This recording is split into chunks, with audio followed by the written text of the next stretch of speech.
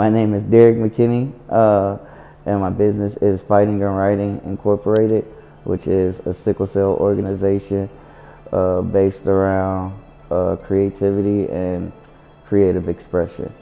When I found the Enthrall program, I was introduced to it through my financial advisor, and she was taking a program, and I felt like I was stagnant in my business, so I thought it would be a good tool.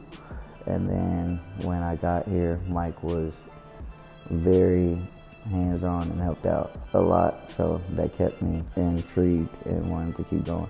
One thing that I really learned from the Accelerator course is to be very attentive with my actions and actually learn my surroundings and get a better grasp on my consumer base and be more intentional with my actions.